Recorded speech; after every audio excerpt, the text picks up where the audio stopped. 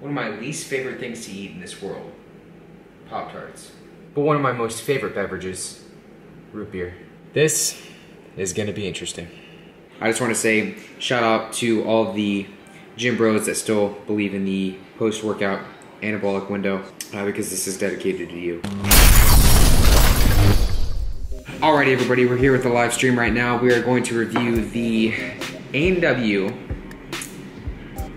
root beer Pop-Tart. This is something that caught my eye in the aisle today, and I hate,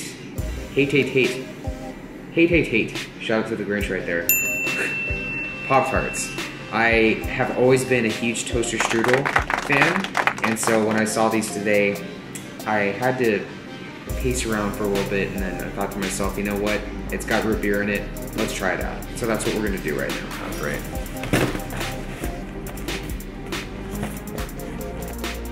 I have so many loyal subscribers that like to tune into my live streams. I'm giving you all a shout out right now. Sophie Fitness, Hanan, Lauren, Patrick, Yasin. I'm not one to open things with my teeth. That's actually a big joke because I always open things with my teeth. So that is what we have here. Alright everybody, Harold and I are ready for this. The live stream is ready for this. Let's do the taste test.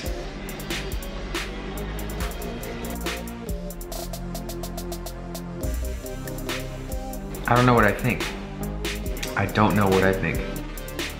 One more bite. Okay, so first impressions of this one, I get a strong root beer-like taste. And I just want to say shout out to all the gym bros that still believe in the post-workout anabolic window, because this is dedicated to you.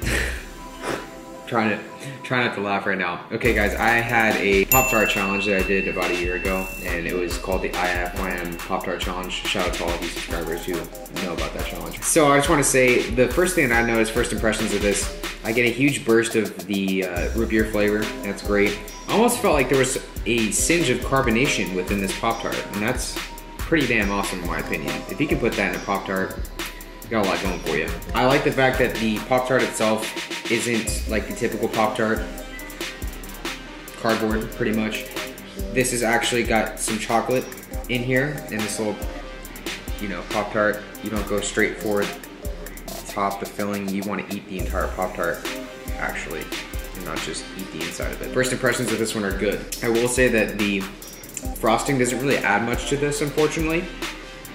So I'm just gonna say, I mean, if you are a root beer fan and you really love root beer, I mean, I could take a bath in root beer every night and be completely satisfied with my life. So I would definitely go and get this.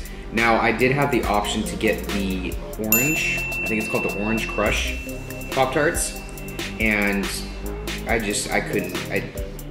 could not picture in my head as being good. So I went with the A&W root beer ones.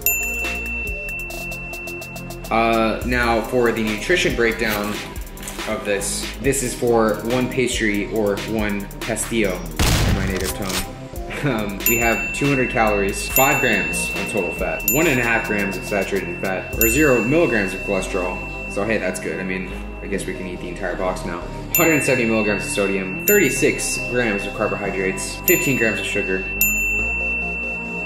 Alrighty guys, so that's been the review. I really hope you guys enjoyed it. If you did, leave a comment below. Leave a suggestion for the next thing you want me to review as well. Go ahead and hit that thumbs up if you haven't already, and feel free to follow me on my social media, Facebook, Snapchat, Twitter, Instagram. You know the drill. Thanks again for watching the video, guys, and go ride a bike. Vegeta, what does the scouter say about his power level? It's over 9,000! What, 9,000?